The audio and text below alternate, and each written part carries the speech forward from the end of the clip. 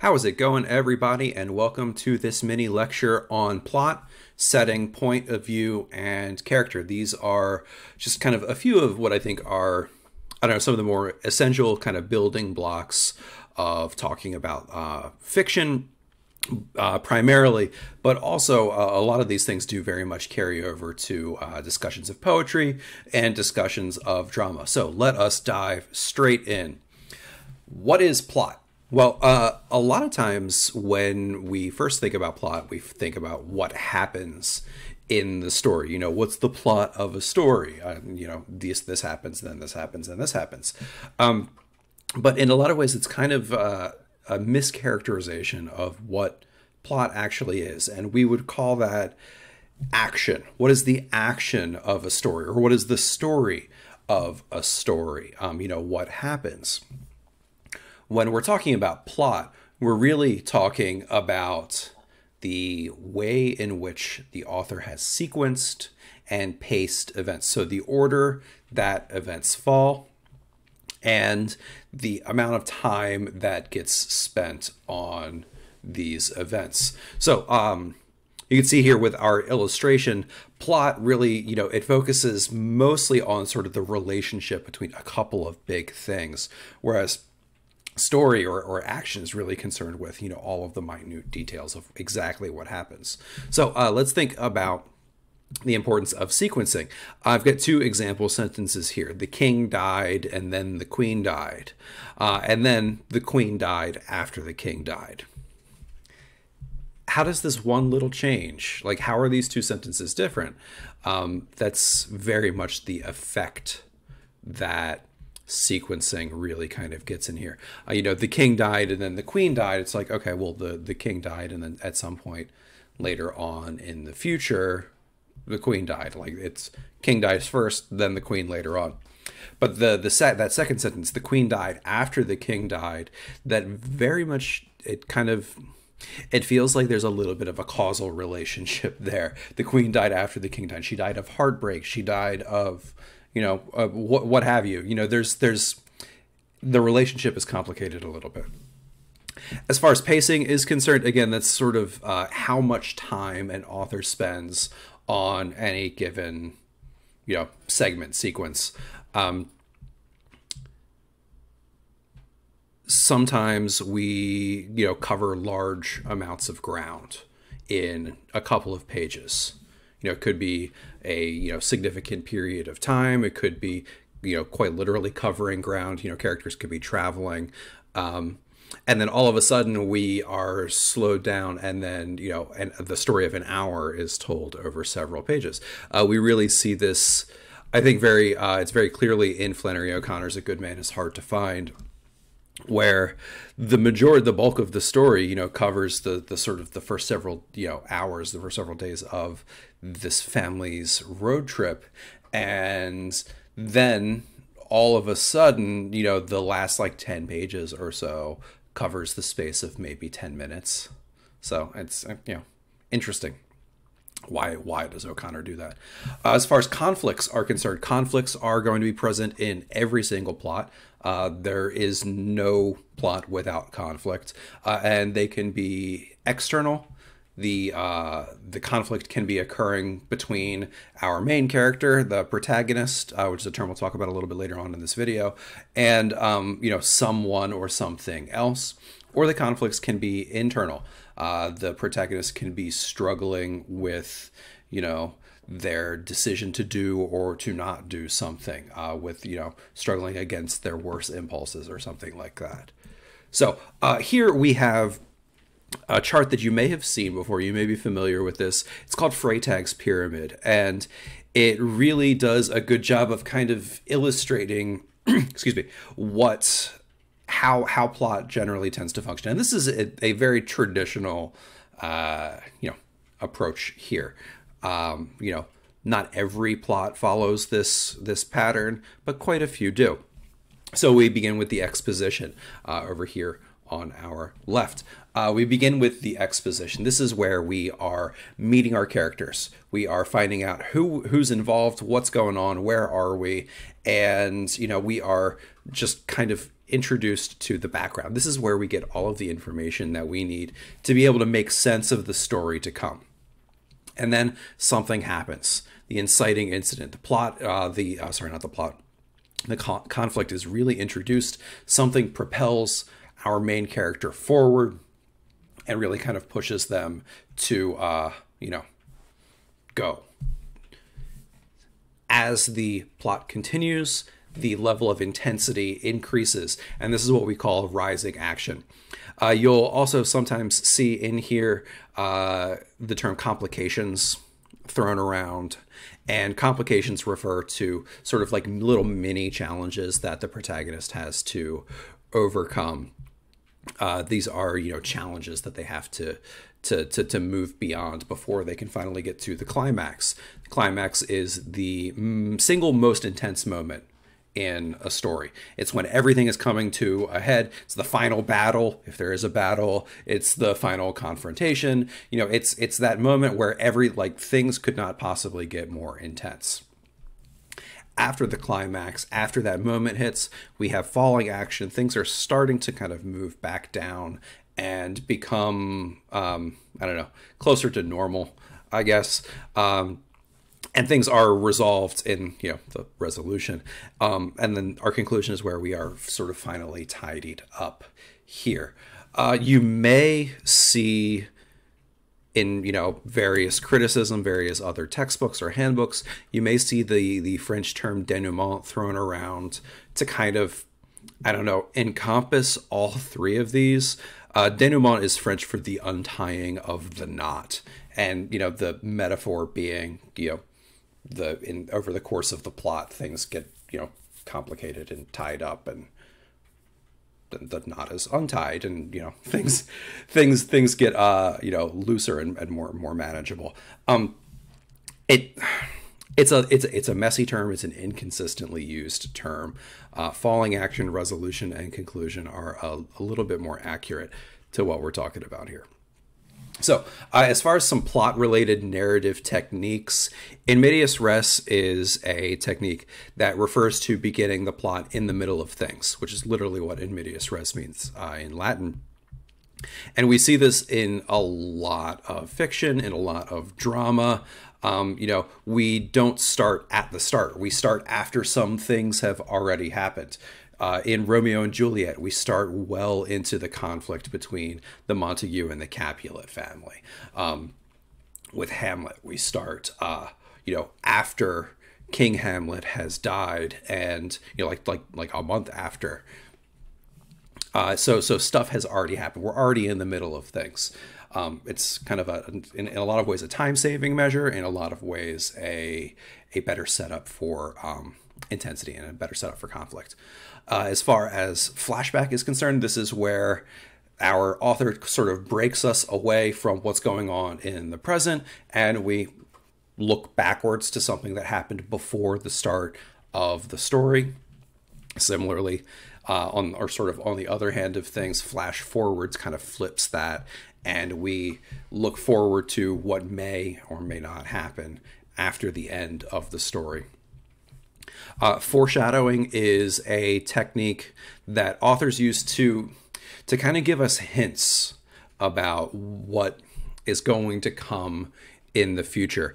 And the important thing, and to sort of remember about foreshadowing, is the fact that it's only apparent to us. We only really recognize foreshadowing when we go back and read a story for a second or a third time. We don't immediately think, oh yes, something is going to happen to our characters. We don't really know because we don't know what's happened yet. But when we go back and we read again, then the foreshadowing, then it sticks out to us. Prefiguring is a term to describe where we see something happen early in a story and we see that, almost exactly happen again later on in the story. It's a lot more obvious. It's a lot less subtle. And then subplots, these refer to sort of minor, less important, but concurrently occurring plots. They're not quite the main focus of the story, but they do also have their own buildups and tensions and releases. So now that we've got the what happening, let's talk about the where setting. There are really, as far as setting is concerned, there are really two types of setting that we talk about. We talk about temporal setting, which is the when. When is our story set? Is it set in the what we would call the author's time, which is just, you know, when the author is composing this story? Is it set in a, you know, particular time period? Is it set, say, as we have here with our photo of Monument Valley? Is it set in the Old West? Or is it set somewhere in the future on an alien planet? Maybe someplace that doesn't actually exist. These are, you know, temporal settings, and they're tied very closely, as you can see, with geographical or physical settings. This is the where. Something like Monument Valley, like this is, and this is really kind of, I think, the most important part when it comes to setting. Setting really, in addition to giving us, you know, where and when things are happening, it draws a lot on our collective unconscious, kind of, you know, like the knowledge that we have in the background. We see Monument Valley here, which is one of the most iconic, you know, landscapes as far as the American Western is concerned. Quite a few of John Ford's Westerns that starring John Wayne were shot here.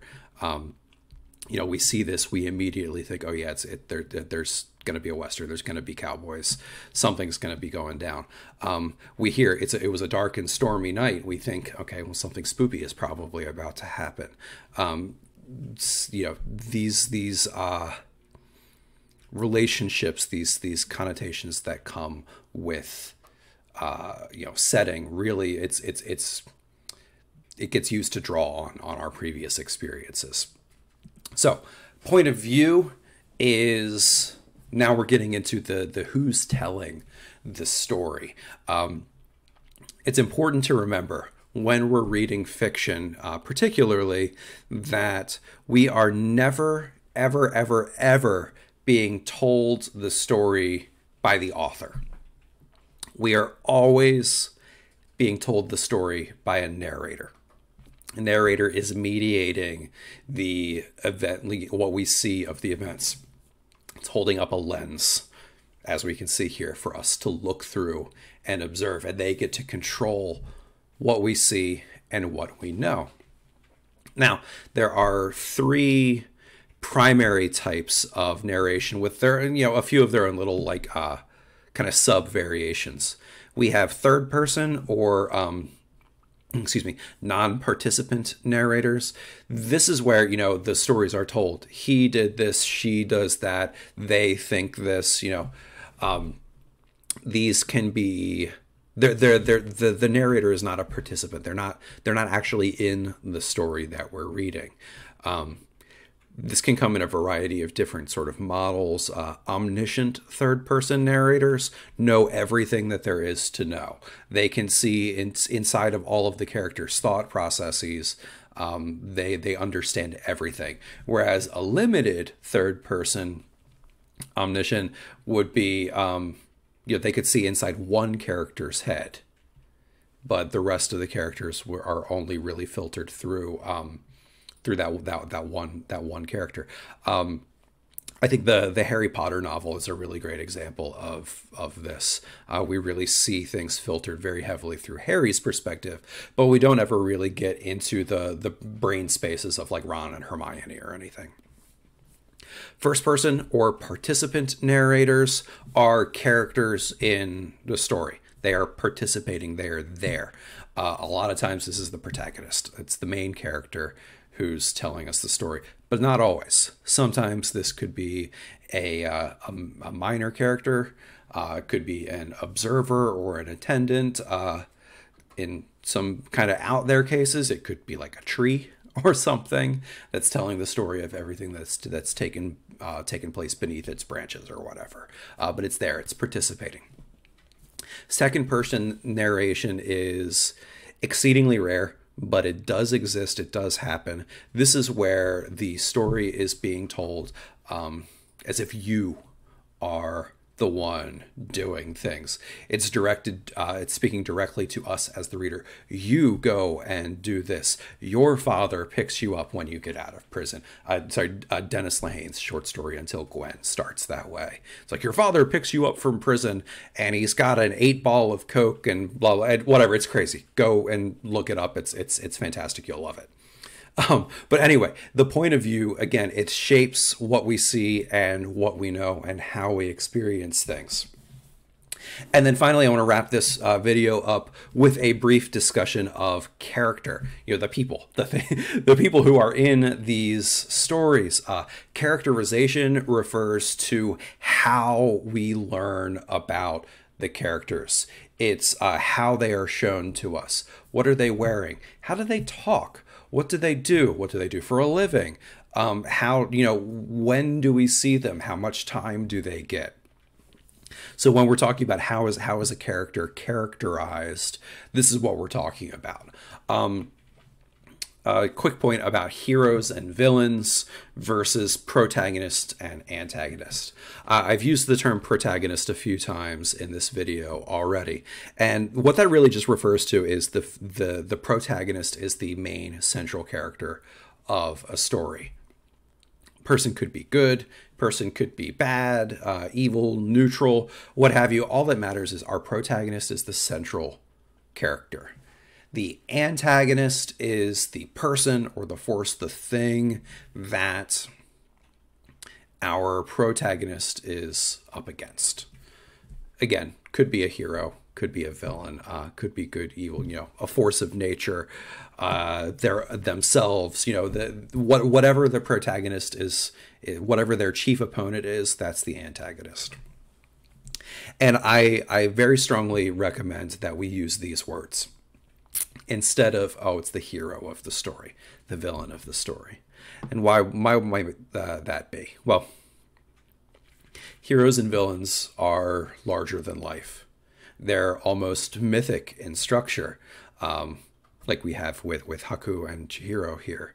You know, these are they're characters who are so far beyond human capacity. Captain America, you know, Loki, Thanos,